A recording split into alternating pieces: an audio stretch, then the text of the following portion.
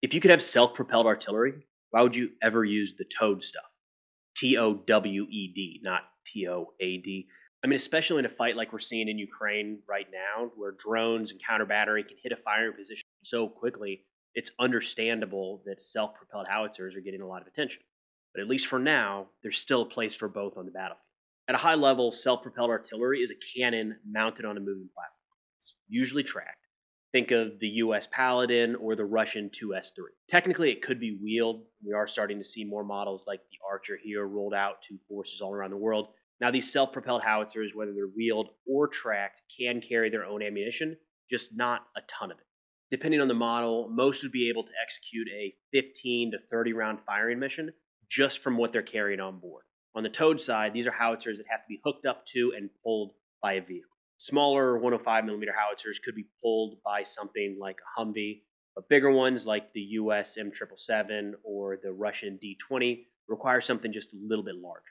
Now, a towed howitzer has to be moved between locations by a vehicle, but once it's set up, a full crew can traverse the cannon 360 degrees to be able to fire in any direction. The vehicle towing the howitzer could very well have ammunition on board. A lot of variation here, really depends on the setup, but it's not crazy that the prime mover could have 20 to 30 rounds available on hand to be fired before they'd have to set up some sort of resupply.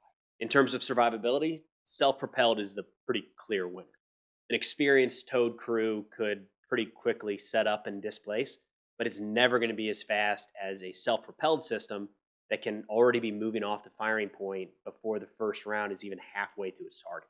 Of course, that's important when you're trying to dodge drones overhead or avoid enemy counterbattery fire. So why are towed howitzers still in the fight?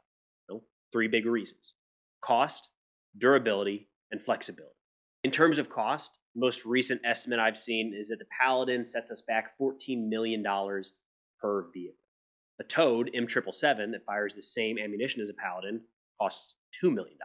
So after some higher level math, that's 7 towed systems for the cost of one self-propelled system. So right away, does the Paladin provide 7 times the impact on the battlefield? Probably not. The second part is durability. Howitzers can always break down. Some parts are harder to replace than others, which is an issue for both types of systems. But there's a lot of things that could go wrong in an armored vehicle that fires artillery rounds.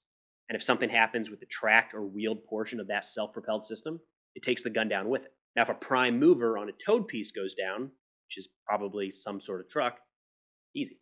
Just hook it up to another one. So all things being equal, you'll probably be able to keep more towed pieces in the fight longer. The third part is flexibility. Paladin weighs around 27 tons, which is about half that of a US Abrams, but it's still pretty big, which means there's certain places it just can't go. Towed systems, on the other hand, are light enough to be dropped in a parachute or slung under a helicopter, which greatly increases how and where they can be used. I mean, Vietnam and Afghanistan had some pretty unique fire support requirements in areas where it was impossible to get a self-propelled howitzer.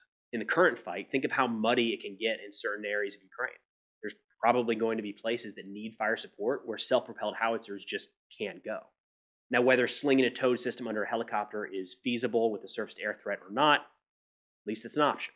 Neither of these systems are perfect for all situations, but there is still an argument to be made for both towed and self-propelled howitzers on today's battle. But that'll do it for now. We'll see y'all next time.